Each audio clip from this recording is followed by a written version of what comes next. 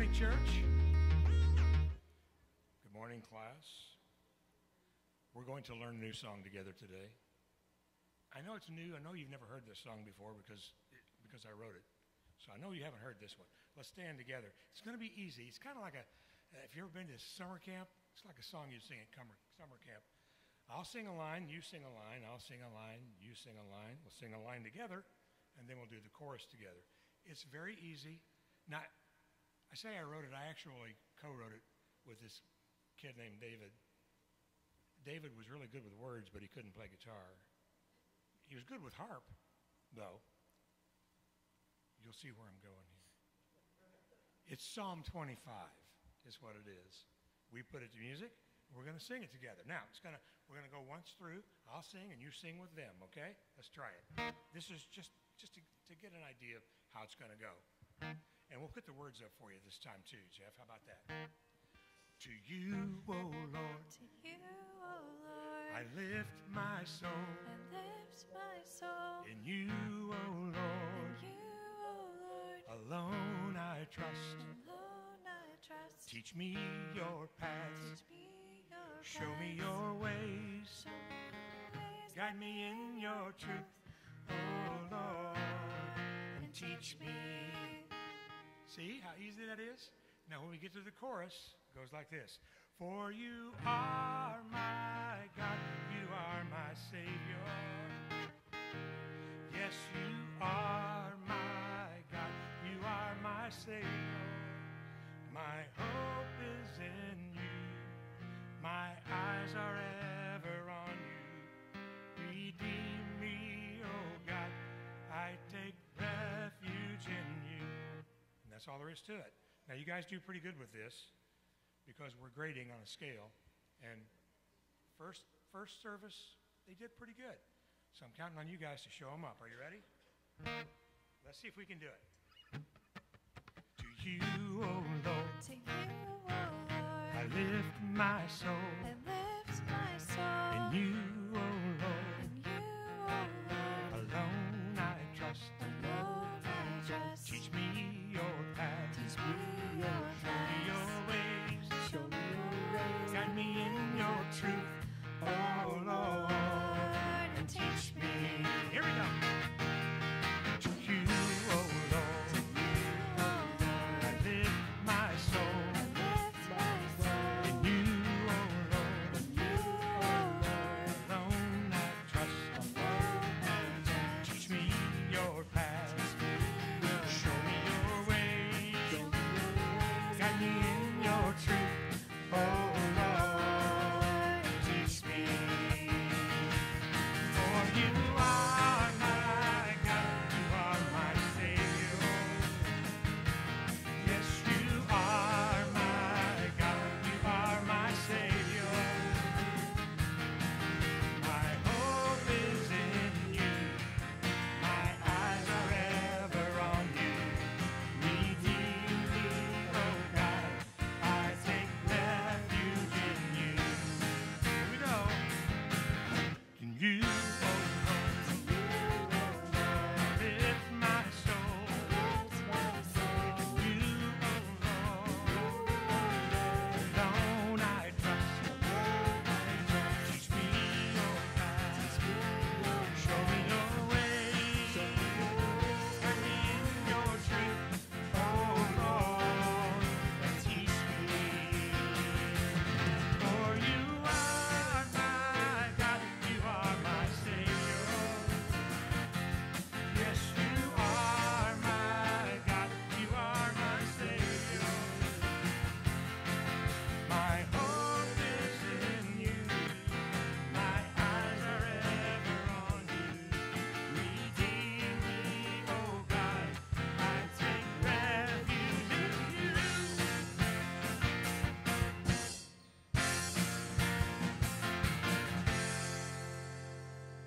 You did great. All right, I'll give you a little bit higher grade than first service. Let's have a word of prayer before we continue our worship this morning. We need to do a little transition here. We've promoted our drummer to percussionist. Have a lot of faith that he'll be able to keep up with us. Let's pray real quick. Father, thank you so much for the beautiful day that you've given us to come into your house to worship. And Father, we know that this is not something that we take lightly, because so many places around this world, there are people meeting to worship you in basements, in small homes, in any place they can get together to worship you. And we have a unique freedom of being able to come into this house together to worship you. So Father, we give you all the praise and the word that you are worthy of this morning. We honor you in everything we do. As we continue our worship, let us feel your presence. We know you are here. Let us experience you firsthand.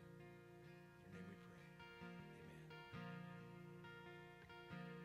Lord, I come, I confess,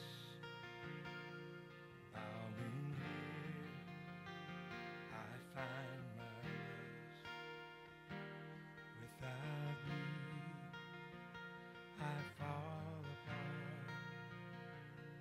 You're the one that guides my heart.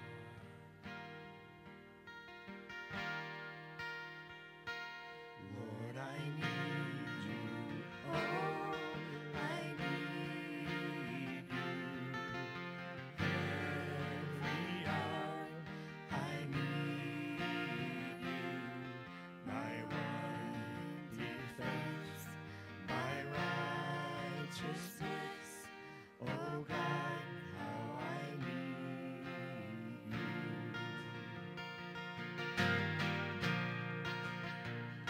Where sin runs deep, your grace is more. Where grace is found is where you are. And where you are, Lord, I am free. Holiness is Christ in me.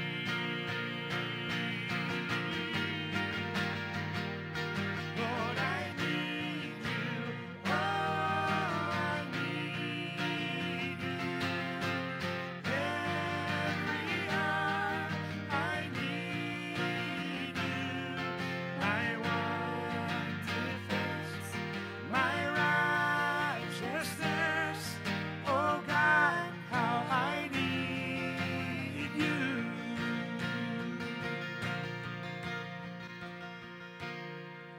So teach my song to rise to you.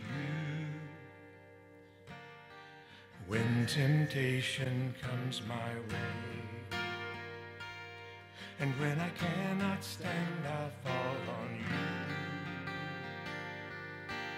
Jesus, you're my hope and stay.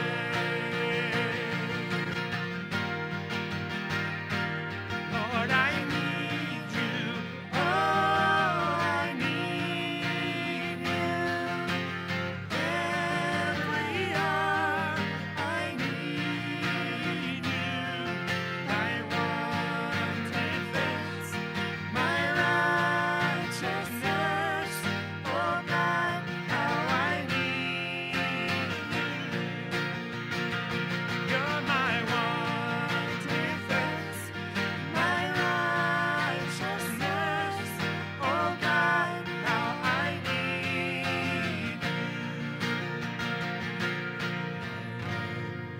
Defense, my righteousness. Oh God, how I need you.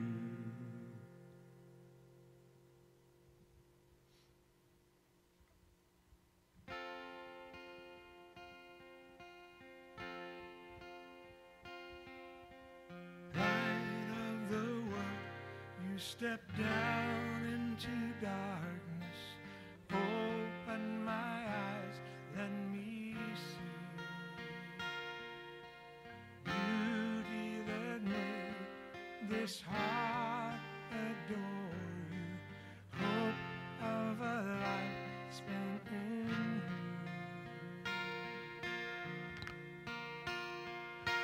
Here I am to worship. Here I am to bow down. Here I am to say that you're my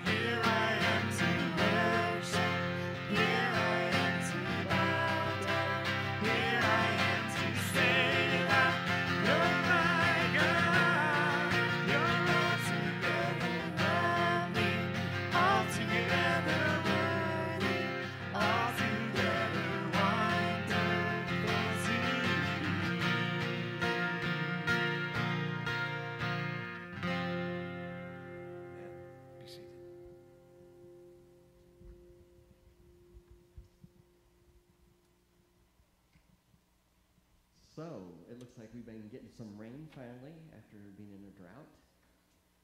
The only problem is we get rains and storms. Little pop-up storms, big storms, we just don't get a general rain. And we've been getting some destructive storms with the wind and hail and all that.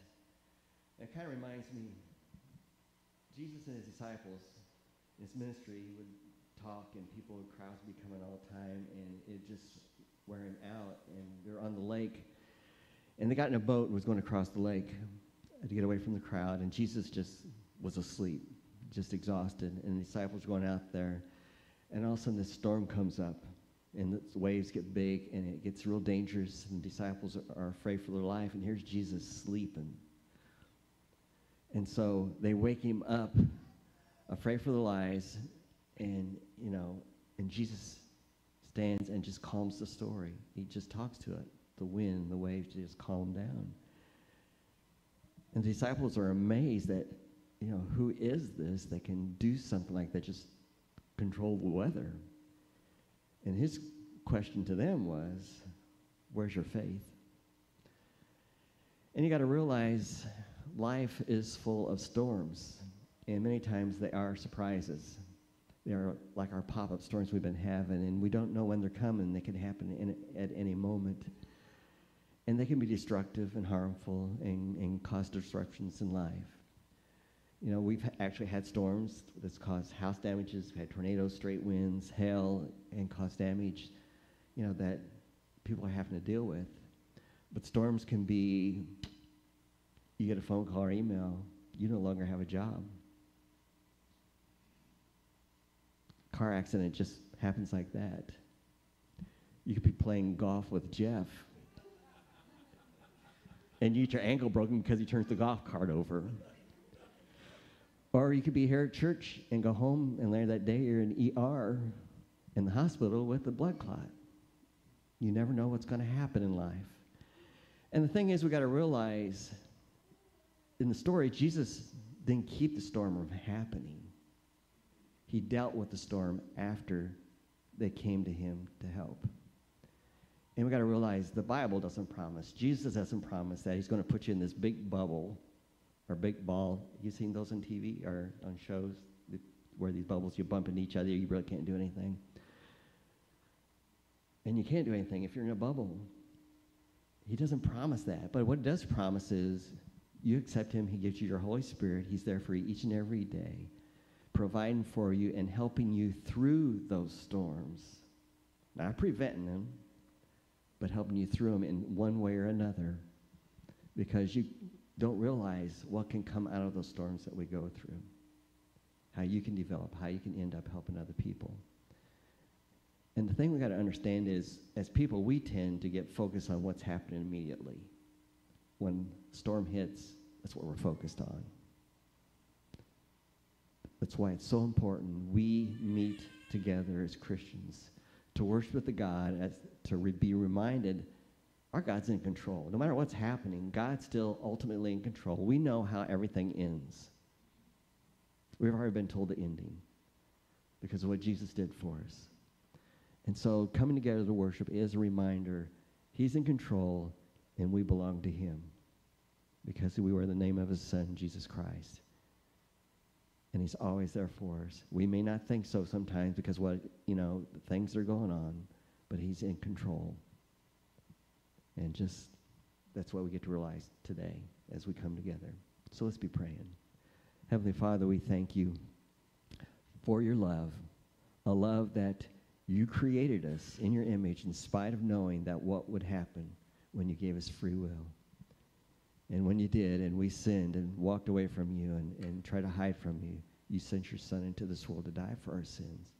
You created this world and for us to have, and we didn't take care of it like we should. And you still provide for us each and every day out of that love. So as we worship this morning, just open up our hearts, our eyes, our minds to see you, to feel you, to realize who you really are and what you've really done for us, especially through your son, Jesus. It's in his name we pray. Amen. Amen. Amen. Thanks for sharing that with us, Lauren. I greatly appreciate that. And before I dive into it here this morning, I want to welcome those that are watching online. Thanks for being here. And if you're visiting with us for the first time, I want to encourage you to stop by the Next Step station on the way out if you haven't already, and check out there if you want to see what's going on more with us. We have QR codes that are placed around the church. If you got that smartphone and you like to use it that way, that can let you see and connect you with things that are happening in this church and let you know a little bit more about what's going on. But one of the things I'm just going to ask is tomorrow morning there's a bunch of youth and sponsors are going to be taking off to spend the week at what's called CIY, Christ in Youth. And it's just going to be a whole week that they're away from their families. They're going to be away from TV. They're going to be just away from everything. An opportunity for them to have a chance to hear people talk about God and who he is and just to kind of speak and pour into their lives. So I'm going to ask that you just pray for them while they're gone, that's exactly what can happen, that God can pour into their lives, speak a truth into their lives, encourage them, challenge them, and stretch them in their lives, maybe in ways that they never ever thought about before. So I encourage you to do that. And several of you asked about, and if you're watching online, several of you asked about our newsletters and wanting to know our newsletters that we send out, quarterly newsletters. If you haven't gotten that, stop at the Next Step station right out there, and they would love to get your information so we can make sure and get that into your hands. So you can also see if you'd rather have the paper copy and not go online, do it that way, of what's going on and what is happening in the next 3 months or so. But I want to start off, I want to take a survey here, okay? Not a scientific survey, just a quick survey, and ask you this question, okay? And just raise your hand if this applies to you. How many of you have struggles in life? Okay, that's good. That's good. You guys are a lot more honest than first service. All right, they struggle with honesty. The first service does with it, but well, we have these struggles, don't we? And as I was preparing and going through this, I read a couple cute little stories about the rookie baseball pitcher who was struggling trying to get his pitch to come across the plate. And in this one game, the catcher came up to him and he says, I figured out your problem. And this pitcher, he looks at him and he says, great, what is it? And he said, you always seem to lose control. You always seem to struggle at the same point in every game. And he's like, great, tell me when is it? And he said, right after the national anthem. You got to love to have that kind of support when you're struggling, right? Or maybe you're more like the student Ken he was a struggling student who during one of the exams was asked by his teacher, how close are you to the right answers? And without missing a beat, he looked at her and said, about 2 seats away. We all struggle at different times. If we get honest, we have them, they hit us, and those struggles can be different. Those struggles can look different, we look at life and we think, geez, we got them. And, we have these struggles. And what I did this week is I went online and I printed off this sheet that had 110 of the most common struggles that people face in their life. And I thought, well, I'm just going to go through basically what it was. You take the sheet and you hit check, check, check if you've struggled with this. And I thought, I'll go through this real quick, and see which ones, that probably won't be very many out of the 110 that I struggle with. So I took the sheet and I sat down and I started going, anger, check, anxiety, check, apathy, check, arrogance. Not so much with this special person, Check. Boasting, control issues, complaining. It just went on and on. Fantasy, fear of failure, fear of rejection, guilt, shame, gossip, lust, materialism, pride, self-righteousness, selfishness, resentment, self-worth, social anxiety, unforgiveness, check, all the way down. And the list goes on and on. And I think if I were to pass that out to you here this morning, you probably all would have been probably, if you're honest, checking off maybe just as many as I did. And I know when we talk about struggles, sometimes we look at it and there's these cute little things that we struggle with.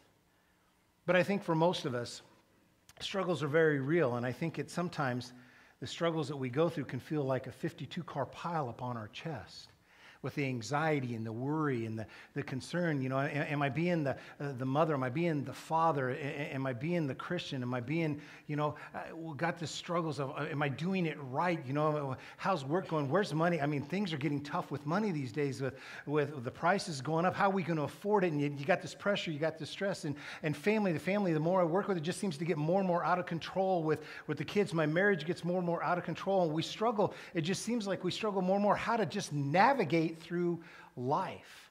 How to navigate through life. So what I'd like to do as we start our time here with is just ask you to, in your mind, to kind of think about this question here, What do we do with these struggles that we all have?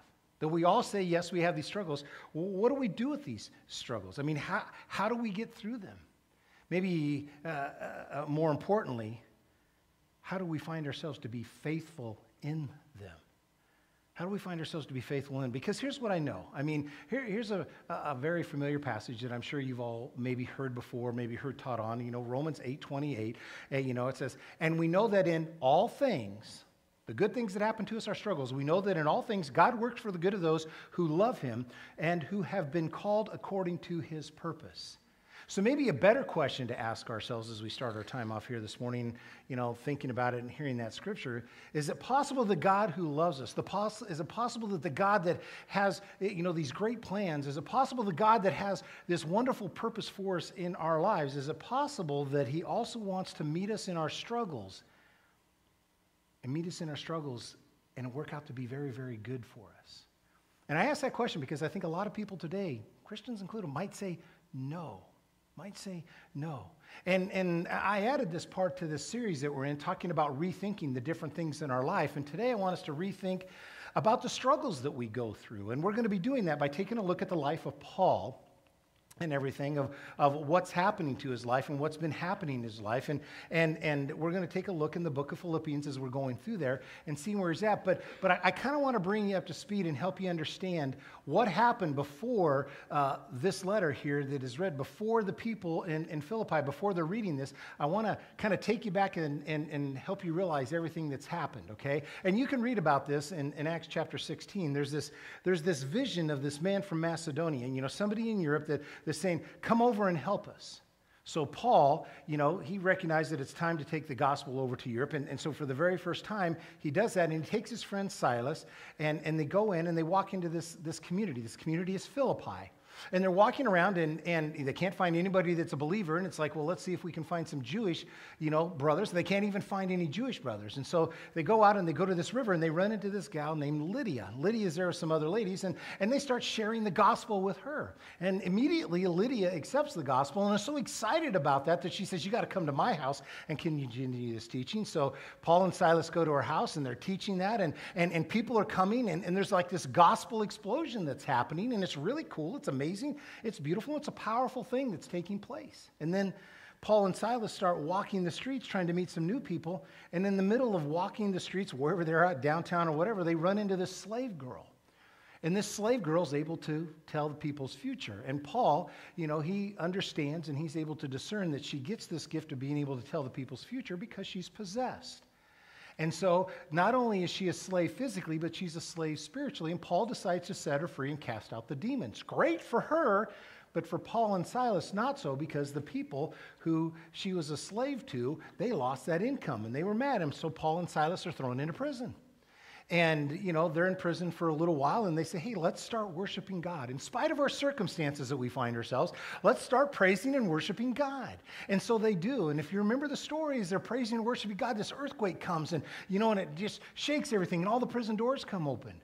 And the prison guard, he comes in, and he sees this, and he's like, oh, my word, they've escaped. He thinks he's going to lose his life, and everybody stayed. And they're loving the worship. And everybody comes to Christ, the prison guard and all this. They come to Christ. And then Paul and Silas get out of prison. They go back to Lydia's house. And they're just being thankful and worshiping. And then they leave, okay? Now, I know I just threw a lot at you right there, but I wanted to give you that because I wanted you to understand, before we dig into what we're going to dig into, that the Philippian church, when they first met Paul, they had a wow type of experience and attitude towards Paul and to who he was in the ministry in his life.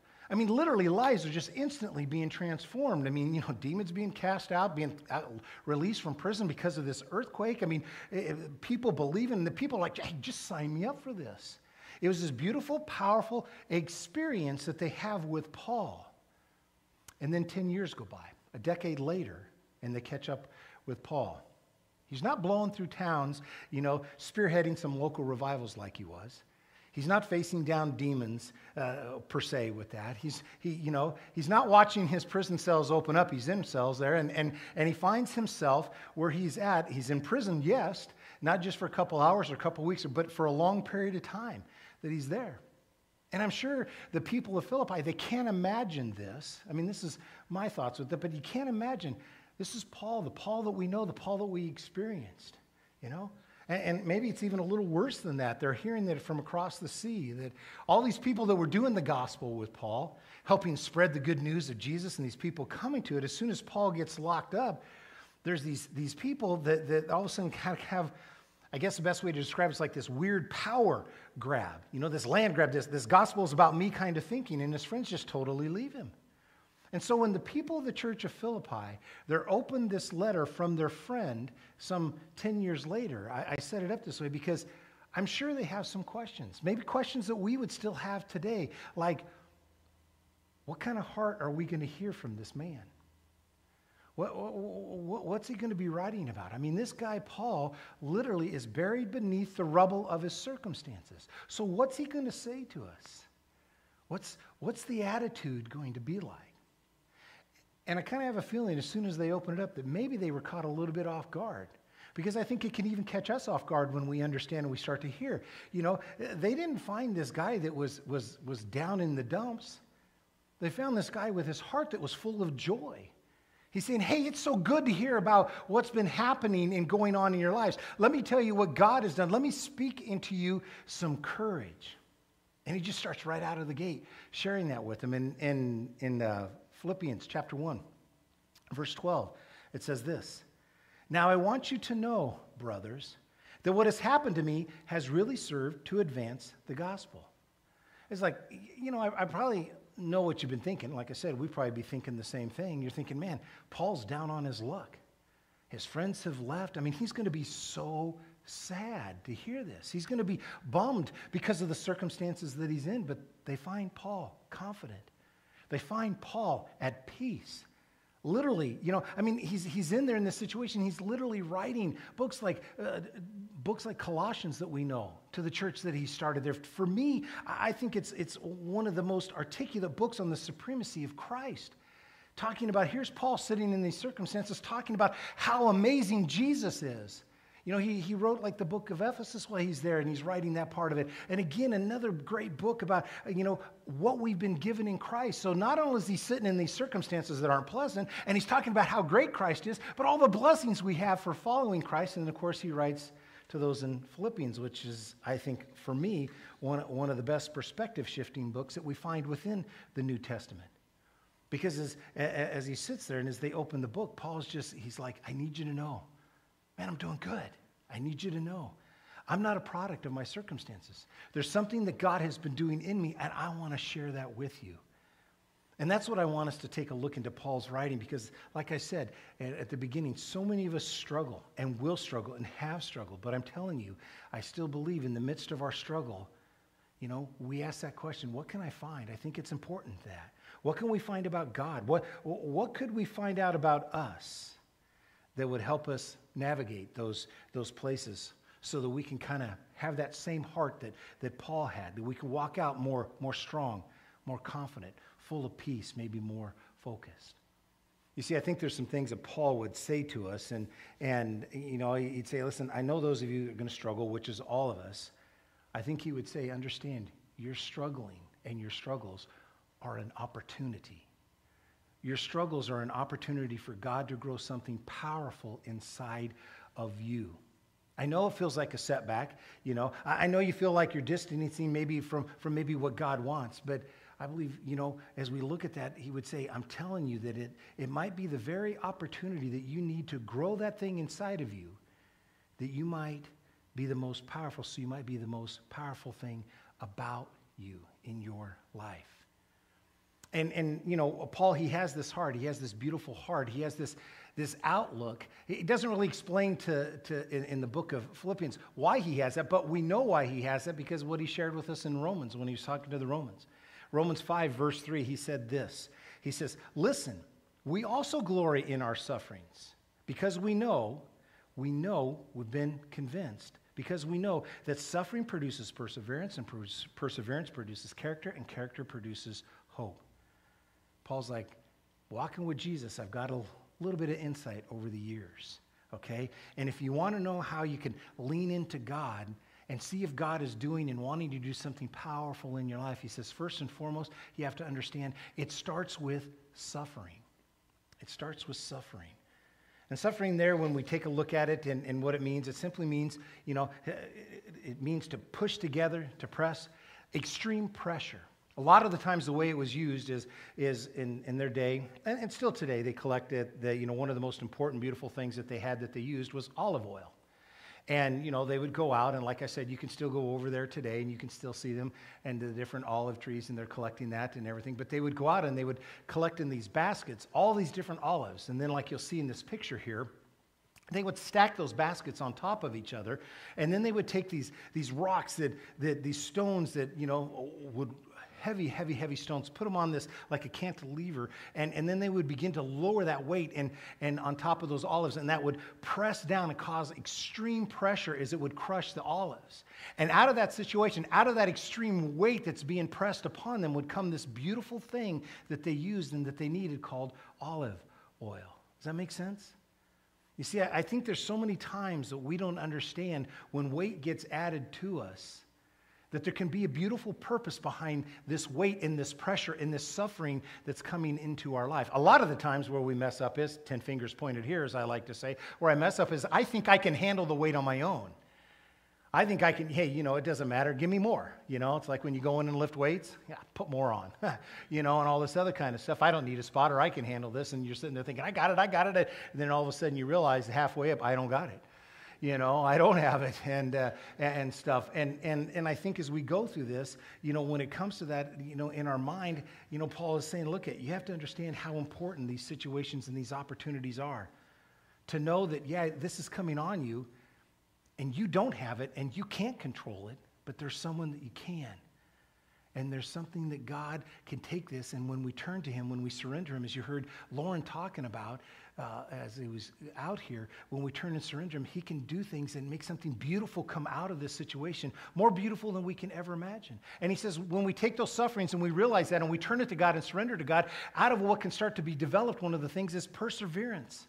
And again, perseverance in our English language, I think, is kind of falls short of what is being used here and what's being said. Most likely, or not most likely, but the way we look at perseverance is we kind of defined it as like, I'm just going to stand here and kind of brace myself for whatever's coming my way. And when it hits me, I hope I'm still standing. That's kind of how we look at perseverance or define perseverance. But back then, it was used mean to go under and to stand.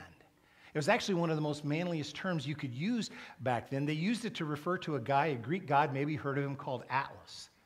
Ever hear of Atlas? The guy that, went under and lifted and held the world on his shoulders that was there. And Paul's saying, the funny thing is this. When you start allowing this weight in your life, when you surrender, when you're going through the struggles and you turn to God, and that weight, God will allow to push something out that's so beautiful and so valuable in you that's there.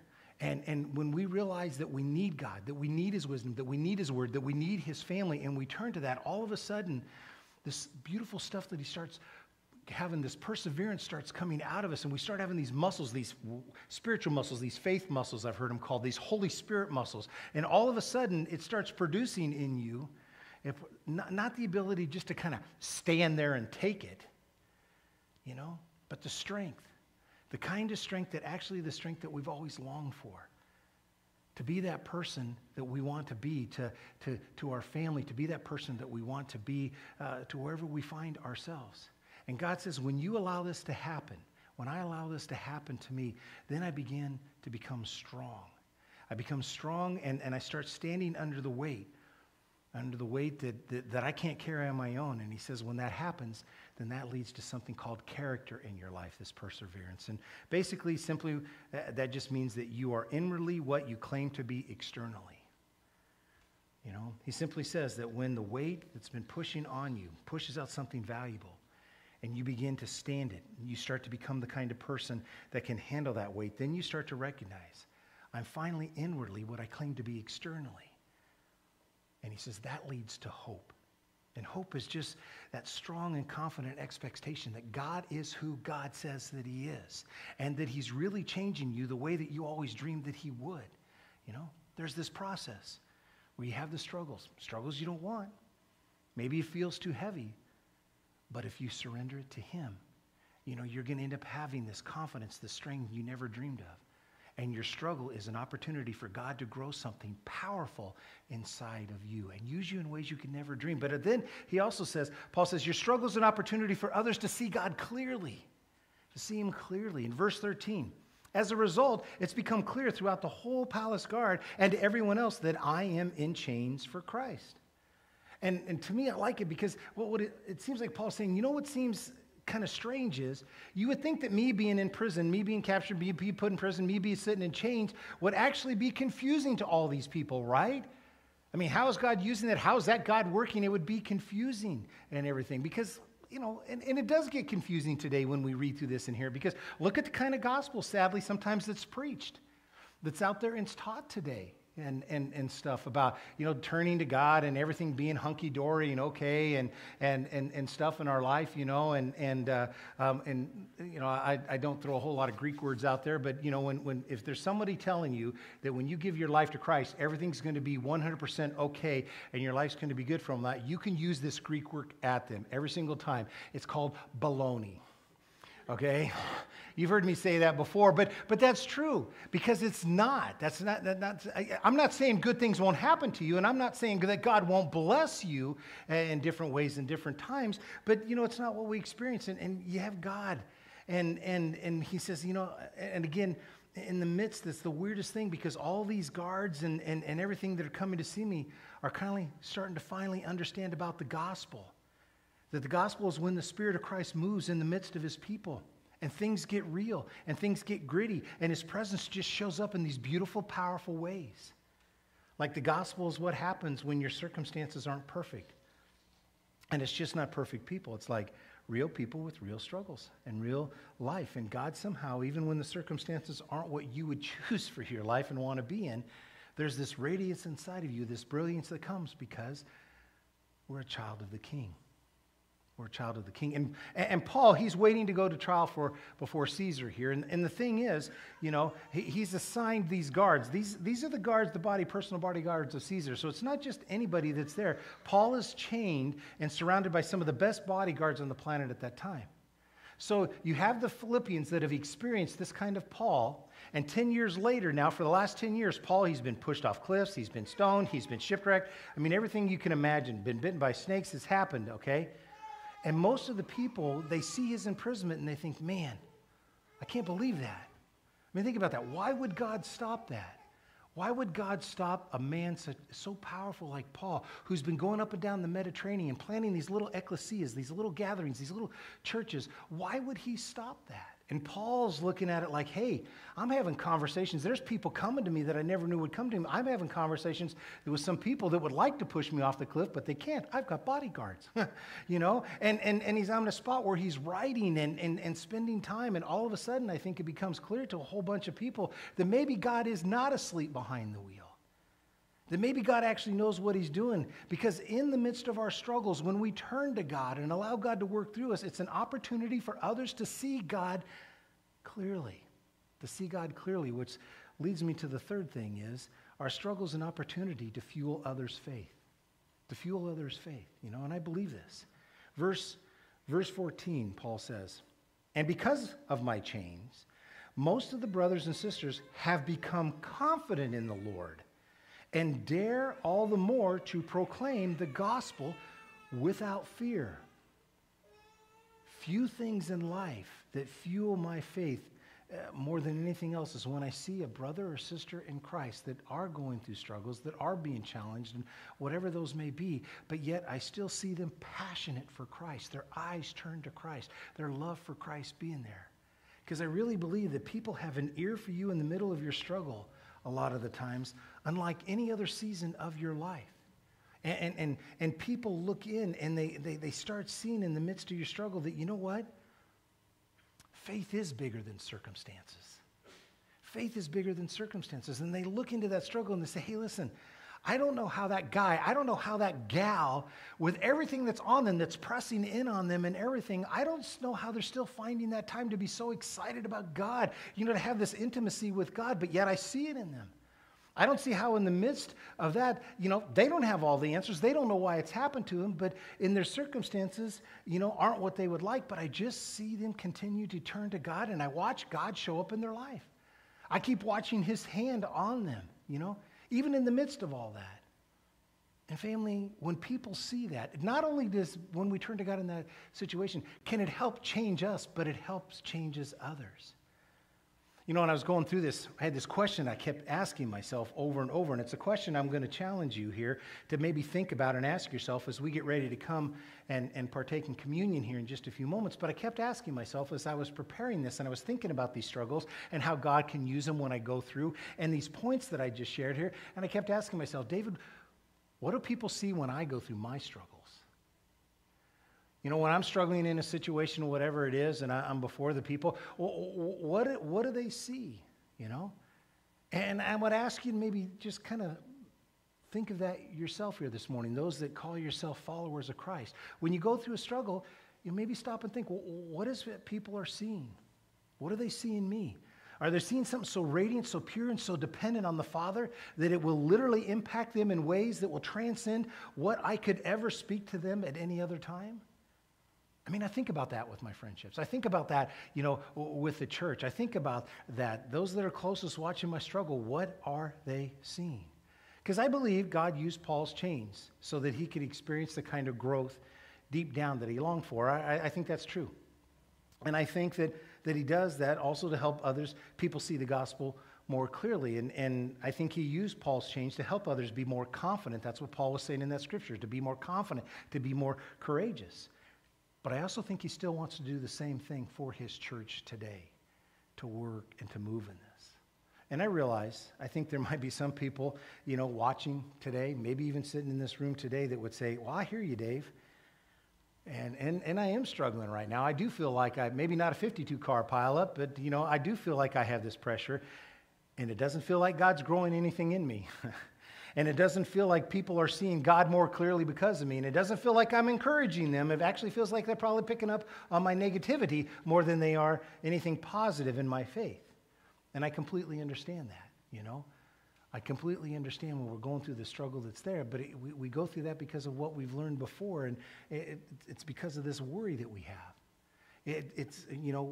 We get thinking, we get worried, well, how come that person's going through it and they're doing it great, and maybe I'm not as this Christian, maybe I'm not all I could be that God wants me to be. They've got it figured out, these super people, but I worry all the time. I stress about stuff. I'm stressed about when you're going to finish your sermon. I get worried about everything that's going on, and that I just can't handle it. I have all this stuff that's going on. I get overwhelmed. I don't know what to do. And when I was in Bible college, the president at that time was Dr. Nofel Staten. And I had a class with him. And Dr. Staten said, something just to be thinking about, because as a pastor, as a Christian, as someone who follows Jesus, you're going to have struggles. And when you go through the struggle, he says, I want to remind you of something, and that remember the name that God gave his people in the Old Testament. Remember, he had his chosen people. And what name did he give them when you think about that? Abraham's the father of the chosen people. Did he call them Abrahamites? No. Even though that might sound a little cool. Moses was a great leader of the people in the Old Testament. They call them Mosesites, something along those lines. English people, you can help me out a little bit later with that. What did he call them? What did he name them? Israelites. And what does Israel simply mean? One who struggles with. Now, why this God, who creates everything we know, picks these chosen people, why would he give his people that name? Yeah, I can't read the mind of God, but I would like to think, that it would be because he wanted his people to know that he is a God that meets them and still today meets us in the midst of our struggle. He is the one that shows up, even when there's weight. He's always willing, when we surrender to him, to make something beautiful come out that'll help us stand up and be stronger than we ever dreamed of, so that we can actually internally be what we long to be externally, and so that your eyes can be set on something strong and something confident. And again, I know some of you in this room might be saying, man, I love all that, Dave, but I don't think you understand the weight that I'm under right now. Maybe I do, maybe I don't, but I know one who does. And I just want to say to you, we're in just a moment here, we're going to get ready. There's 2 tables on the side, 2 tables in the back that you can go back, and there's 2 cups together. If you take those cups and just come back to your seat and take some time and just think and remember the sacrifice and celebrate and give thanks for the sacrifice of God's Son and his love. But I want you to, just ask yourself this. How's doing it on your own working for you? I mean, if I can ask that personal of a question. Because like I said earlier, 10 fingers pointed here, there are many, many times I think I can handle it on my own. I could do it my way. This struggle, this suffering, whatever it is, I think I can take care of it. And I don't think I need God. I don't think I need to turn to the family of God. I don't think I need to pick up the phone and call any of you because, I can take it. I've got it. And it's a humbling thing when you realize you need people in your life. You want to be there because doing it on your own, you can't. Again, I was humbled this past week. Those of you that might not know or aware, about a couple months ago, I had this little thing on the back of my neck kind of show up, and it decided to balloon into this great big humongous thing where Friday I had a surgery on it. But here's the thing with it. That time, they didn't know what it was. They didn't know if it was an abscess. They went from calling it abscess. They went from calling it that to a cyst, because the crazy thing, I had to put a bandage on it. Now, I don't know about you, but I can't see the back of my neck. And I tried to contort in many different positions to do this on my own, trust me, okay, because it was gross, all right? I'm going to gross you out before lunch, so this maybe help you, those on diet. I mean, the thing would pop, and there'd be an ooze. It would not look good. It would not feel good. I couldn't clean myself. I couldn't do it. I couldn't get the Band-Aids. I still can't after the surgery. Actually, this one's falling off right now. But anyhow, I couldn't do that on my own, and I had to ask for help. I had to ask people to help me, hey, look at this gross thing on the back of my neck, would you? It's got ooze and pus coming out, and slap a Band-Aid on it with me. I mean, I'm sorry. You don't like to do that. But I needed help just in that situation. We need each other, And so I want to say, how is what you're doing with any struggles that maybe you're in, how's it doing trying to do it on your own? Because I may or I may not know the struggles that you're going through, but I know one that can carry that. We look to so many different things in this world. So many different things that we think will help us out, whatever it is, our popularity, our finances, our 401k. We rely on all these different things. And when the weight really hits, when the pressure really hits, we find out that those cannot withstand that within our life. They're not going to bring usually anything good out of that. There's only one who can, and his name is Jesus, and he loves you. And so as you take these emblems here, and as the worship team continues to lead us in song, I just want you to realize he is willing to meet you in the midst of when you struggle, or maybe if you're struggling today, he is willing to meet you in the midst of that struggle. And so if you got a struggle today that you want to pull alongside with someone, don't leave here today. The leadership will be here. Come and talk with us, and we'd love to talk with you as we talk about doing life together and be there to see how we can help. If you're watching online and you've got some struggles that you're going through and it's frustrating, you don't know what to do, give us a call. We're here.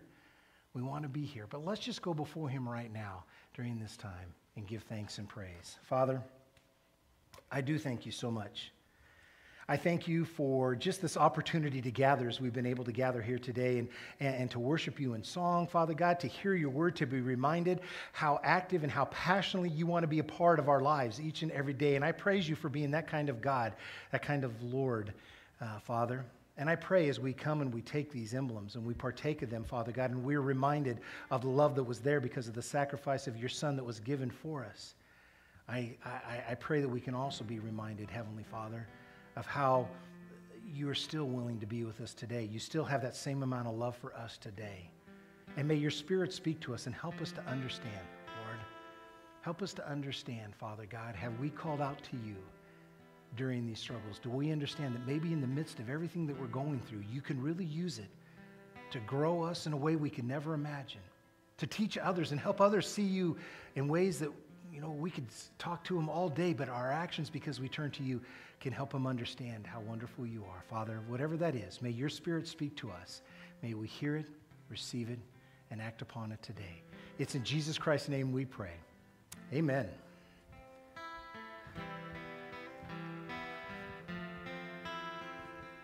Great is thy faithfulness, O God, my Father.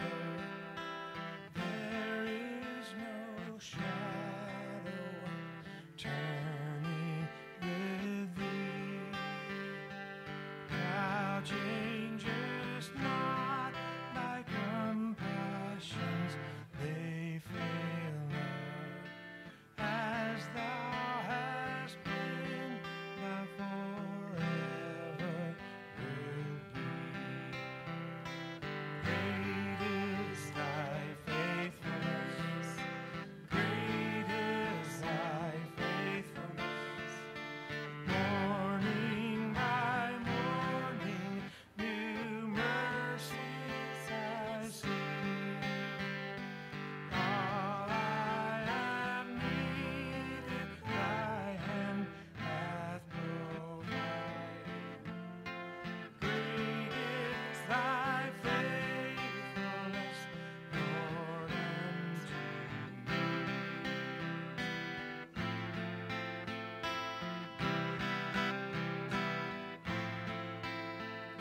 Summer and winter and springtime and harvest, sun, moon, and stars in their courses above,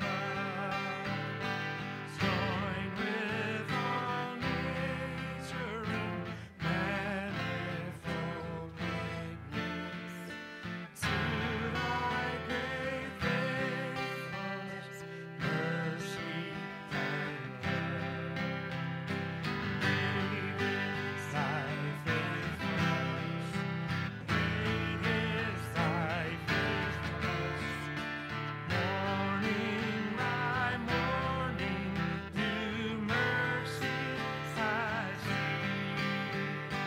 All I have needed, thy hand hath provided.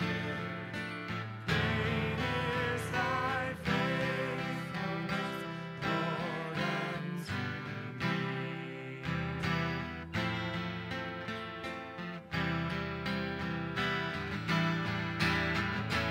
Pardon for sin and a peace that endureth.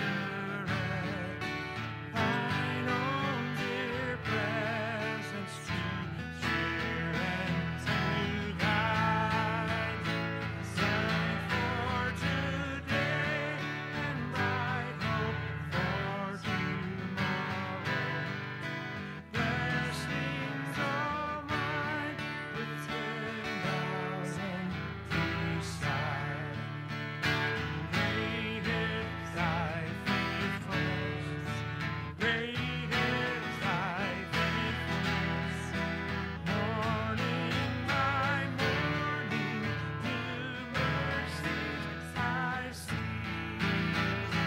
All I have needed, thy hands have provided.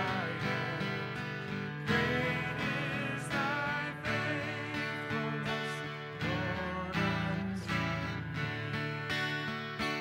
Great is thy faithfulness, Lord, unto me.